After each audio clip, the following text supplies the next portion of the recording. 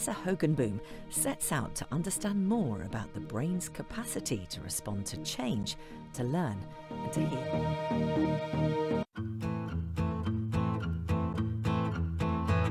Modern life, the school run, work calls, inflation.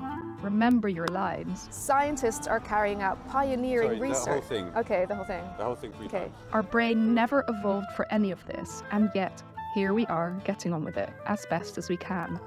And it's all thanks to our brain's incredible capacity to adapt, to learn, to grow. I'm on a journey to understand the miraculous plasticity of the human brain. The brain will even change its structure. The core, the architecture of the brain can change. This is neuroplasticity. Once thought to be limited to youth, we now know it's a constant force in shaping who we are. Your mind can change the very substrate of its own operations, helping us to learn. Adaptability is one of the most remarkable aspects of human intelligence. And I think plasticity is the mechanism behind it. And to heal. Well, neuroplasticity actually is at the core of neurorehabilitation. An active field of study that's helping us to understand how we became us. As things move forward, we're going to see more and more how much our motor ability actually is tied to the way we think and feel. And I want to know whether there's anything we can do to harness or boost neuroplasticity in our daily lives. On this journey, I'm going to give you 3 hacks to help strengthen crucial connections and keep our minds younger in the process.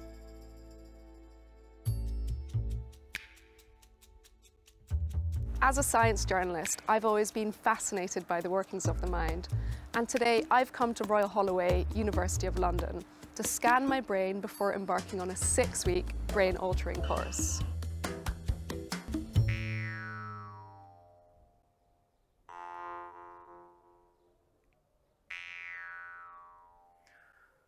I'm just taking a moment to settle into this posture. This is Thorsten Barnhofer, Professor of Clinical Psychology at Surrey University. He's currently running a study on the effects of mindfulness in managing stress and difficult emotions. He's also been looking into how mindfulness changes the actual structure of the brain itself, showing signs of this neuroplastic rewiring even after just a few weeks. And what makes mindfulness especially impactful is that by reducing stress, it allows even more plasticity to take place. But will it work on my brain? We're about to enter the fMRI scanner to see what my brain looks like from the inside. I'm getting my brain scan before and after a period of doing just 30 minutes of meditation a day. Hi Melissa, how are you? Yeah, good. So all you need to do is just relax, try to keep still and look at the fixation cross. Okay. And it'll last for about 15 minutes. Right, so that's quite a long time. But what exactly is neuroplasticity? Plasticity is the ability of the brain to change based on stimuli that is given. These are the basis of learning and memory. It's a really dynamic process that involves the whole brain. And something else really fascinating that we've only learned recently, the brain will even change its structure. Our brain is constructed from 1 billion of neurons, and when neurons fire together, it's called wire together, they become stronger, and the connection between them is becoming stronger. These can change and shift a lot more in the early years of life than they can as we get older. Of course, they're still changeable later on. And that's really what we call brain plasticity, the ability of the brain to keep reorganizing itself throughout the lifespan. That affects the functional networks in the brain, and a functional change will be what areas of the brain are connected to what areas. There's also a structural part of plasticity, mainly changes in how the areas are organized in the brain, whether areas are more dense or less dense.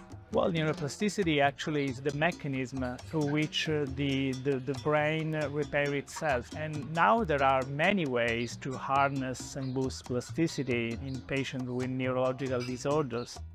So neuroplasticity, the brain responding to change, actually takes place all the time, but we have the power to influence this to some extent too. And there's good reason to want to boost it. Increasing studies suggest it can play a role in delaying degenerative diseases like dementia. It can also help us to rewire the brain after psychological trauma, meaning that trauma itself is not permanent. Back in the scanner, I'm shown a series of numbers and asked to recall the preceding number to test my working memory. There will be other processes underneath the working memory process that get interesting. So mind wandering will happen, and if mind wandering happens or it comes close to it, there will be a certain brain system that becomes more active. Mind wandering is something that, of course, might be helpful in many ways. It might help us with creativity, but it's also something that can go awry. And this is where repetitive thinking comes in, where ruminative thinking comes in, where worry comes in. And those are the factors which increase stress. Stress hormones, for example, cortisol, it will go up. And if levels of cortisol remain high, that can actually become toxic for your brain, for regions of your brain which are very plastic. This shows that stress, amongst many other things, is a direct inhibitor of neuroplasticity. So as part of my first brain hack, I'm training myself to manage stress through mindfulness. Over the following 6 weeks, I'm going to spend time learning to be as aware as possible to the present moment and see what impact this has on my brain. So what mindfulness does is it can buffer stress. You become aware of challenges. Those more ruminative responses, a tendency to worry. We can't take away the pain of any stressful situation, but there's a sense of us being able to choose what the next step is. So the very first step within this is to say, yes, let's come back from this complexity to something that is relatively simple and stay with that. So finding this point where the breath is most vivid for you, and then following the breath, moving into the body and out of the body. I feel calmer already. But my mind was wandering. It's the idea to not let your mind wander. So I was thinking about like, oh, I need to send that email, I need to do this, and I was like, okay, no. How interesting! Think about breathing. That's a really interesting observation. So first of all, we can feel that actually, as I'm doing this, I come to it with the intention to stay with the breath, to keep my attention on the breath. And actually, what happens? This is just what the mind does. It will wander off. That tells you about the working of the mind. That's something which is relevant. So we can simply go and say, ah, that's what it is. We come back, go back to the breath, go back to the breath. So we do two things at the same time, if you like. We're strengthening our muscle for attention, for staying on the breath. And we're cultivating our capacity to come back, to be more flexible in our attention. We're also gaining insight into the working of the mind because we're realizing, this has come up. I've known about the supposed amazing benefits of meditation for at least a decade. Have I incorporated that into my life? No, not at all. One reason for that is I don't often find myself sitting on a peaceful mountainscape in Italy. My actual life looks more like this.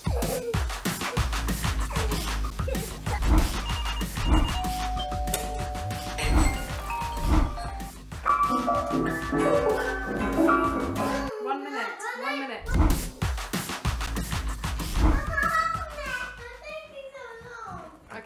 Okay, you get the idea, and I'm sure it's the same for many of us. That's why I'm especially grateful for Thorsten explaining what's actually happening in my brain. Most consistent findings we see is in a region called the hippocampus, which is the main center for regulating the cortisol axis of the brain. It's also involved in regulating emotions, and it plays an important role for memory. so quite central functions. And then you see changes in other regions, like the insula, for example, which is involved in whatever we do when we become aware of what we're doing. Bodily awareness is one aspect of this. We see changes in regions that are involved in regulating our attention, so frontal cortex regions, and regions that help us in our decision making, the anterior cingulate, for example. We'll get to the results of these later to see if my brain actually changed its structure. But I want to understand if there are any other hacks I can do concurrently that might also boost plasticity. So aerobic exercise is a very, very powerful way to enhance plasticity. This brings us to hack 2, move. Physical activity facilitates the procedure of plasticity. So if you combine physical activity with some cognitive tasks to improve some skills that you are interested in, you probably will be able to do this in an enhanced way, in a better way. Our physical health and our mental health are absolutely tangled up together to create our quality of life. So we know the two things are tied. But cognitively, they're also tied, and this is a throwback to the evolutionary story as well. So for example, we know that the bit of our brain that is responsible for speech is highly overlapping with the bit of the brain that does your motor dexterity. The reason for this is that we actually think that speech evolved from motor actions in our hands, probably a gestural system first. But what's interesting is that if you do dexterity practice with your fingers, you can improve your verbalization. And vice versa, if you do vocal practice, it will improve your dexterity. And we're here today at the Birkbeck Baby Lab. And tell me what pioneering work you're looking to do now with like really young babies, actually. So we're super excited because we're just launching this new motor cognition project called Baby Grow. The study will be monitoring babies' development in their first 18 months with these smart, optimized baby grows and see how these track with cognitive development later on. One of the aims is to eventually be able to spot signs of cognitive disorders before they become apparent, so that interventions can be applied when the child's brain is especially plastic. Your brain is changing now, my brain is changing now, but in children, it changes in a much higher pace. And there's more plasticity, and it sort of allows children to have a different brain basically every moment. And the way that their bodies move can tell us a lot about the way the brain is developing. There have been lots of studies that show that babies who have typical motor development tend to go on to have typical social and communication abilities. But then babies who might have early motor differences, that's more associated with potential diagnoses for social and communication abilities later on in their life, maybe by 4 or 5 years old, but we don't really know why. That's so fascinating. So essentially there's a link between how the body moves and how the brain develops. Can you tell me a bit more about that? This is exactly what we think. One of the special things about this project is that we're looking at how motor development influences cognitive development. And this is quite different from traditional psychology because we tend to look at cognition as its own thing. Natural selection and evolution doesn't build new brain components for us just because we're humans. We are building off of these old ones, and by having a wider view of what cognition is and where it came from, it can help us to understand how babies develop now as modern humans. These insights bring a whole new perspective on the old adage, healthy body, healthy mind. You have just to exercise at least 30 minutes a day. 30 minutes, okay. Yeah, I think for 4 or 5 times a week, that will keep your brain healthy. But even more surprisingly, what we find is that performing more, not just motor skills, but learning about cognitive tasks, learning how to navigate or learning music or a new language, changes even this kind of hardcore connections of the brain that we used to think they were fixed. It's difficult. Oh, sorry. Dong, la pelle. Boom.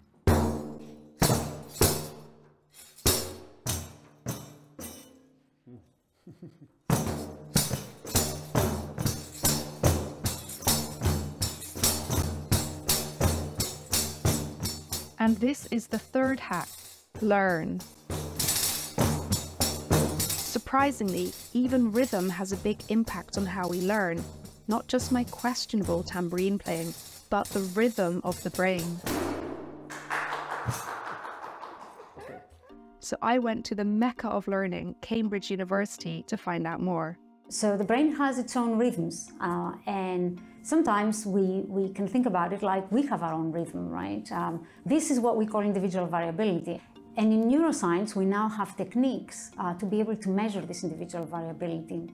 Now, if we can engage the brain by presenting information at its own rhythm, what we see is that the brain will learn better and faster. This is brand new research, right? Yeah. Can you talk me through how that experiment works? It's quite low tech, actually. So we use a very non-invasive way of measuring the brain rhythms, and that's with an EEG. And we ask volunteers to look at some information, engage with it, do a little bit of a difficult task. For example, maybe decide if they see a specific object in a very cluttered background. And that's quite hard, and we can make it harder.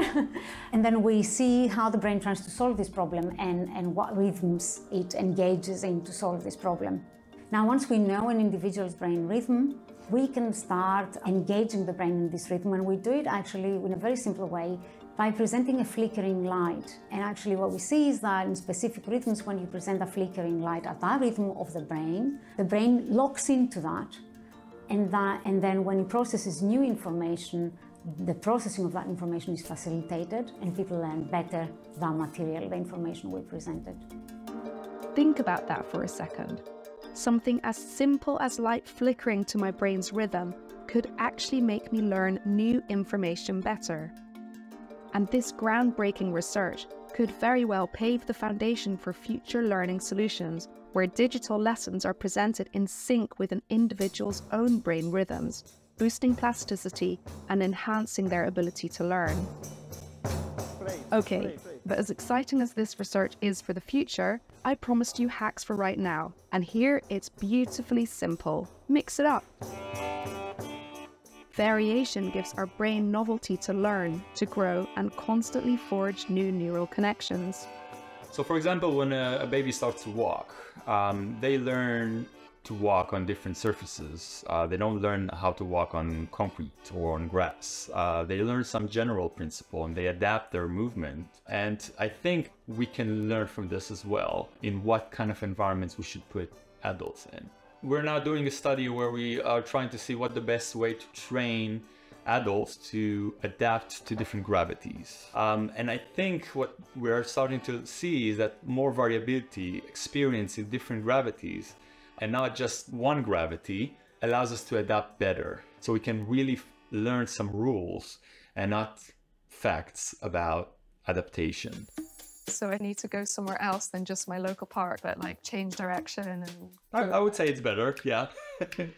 Eventually, the more situations you're confronted with, then it's easier for you to, adapt to a completely new situation.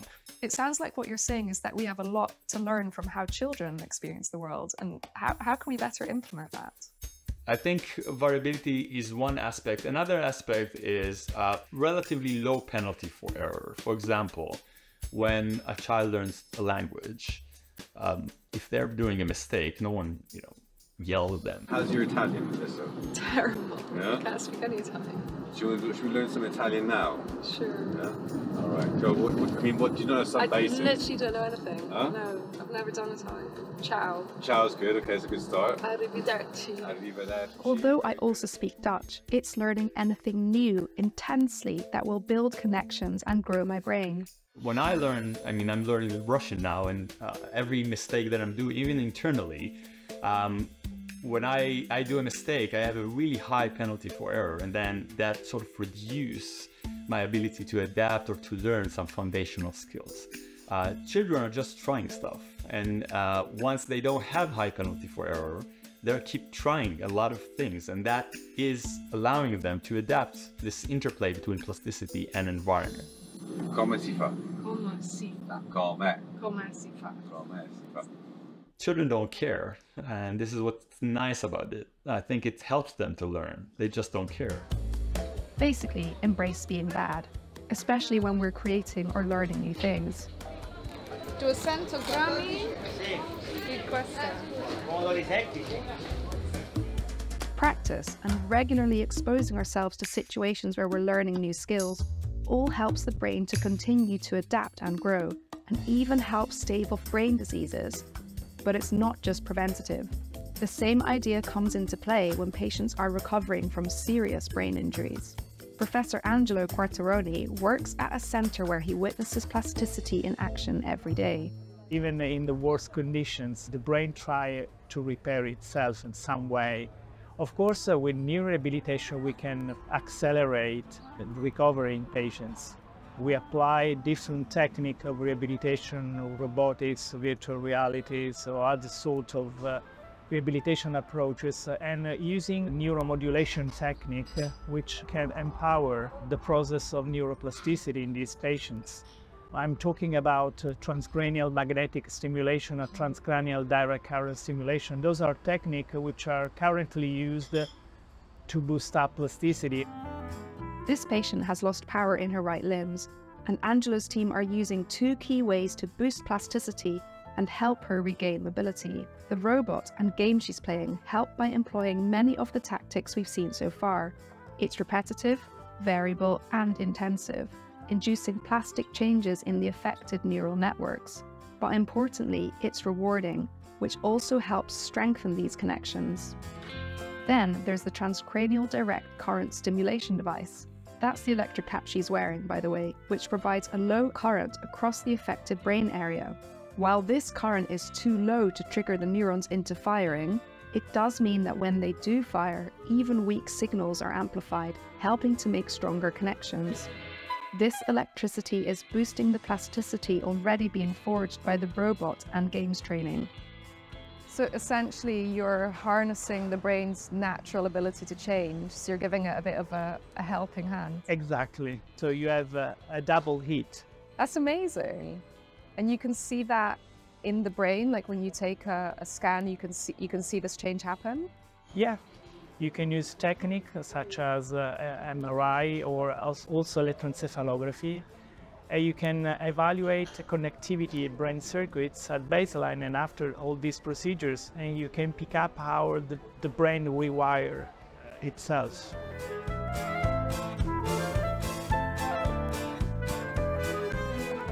Right, so I've been learning to meditate for 6 long weeks.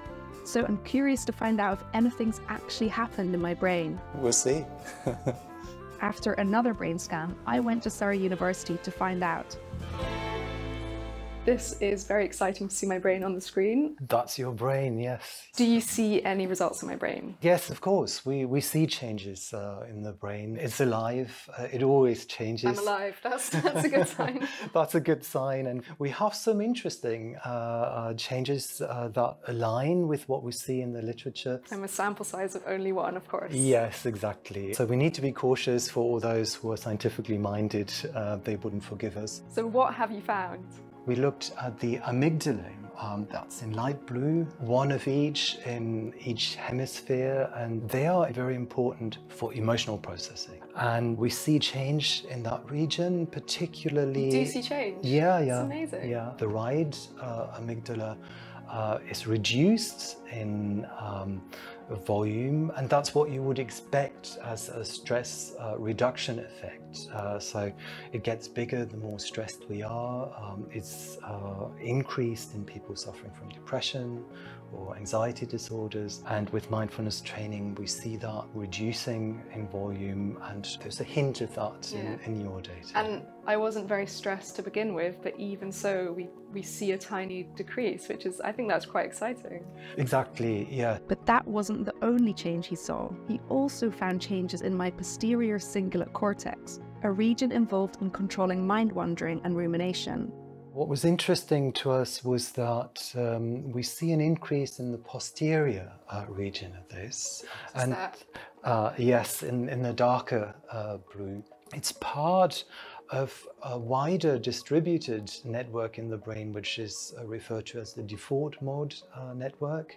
The system comes online when our mind wanders, and of course that's something which is very central to meditation. And we have seen in previous studies changes in this region, and that's exactly what we find in your data also, a small change in that direction. Did it increase in size or decrease? It increased in size, which should be an indication of an increased control. So literally just by being mindful, I managed to increase a part of my brain that prevents my mind wandering too much. Plasticity means that there's constant flux, so we would imagine that consistent input is needed.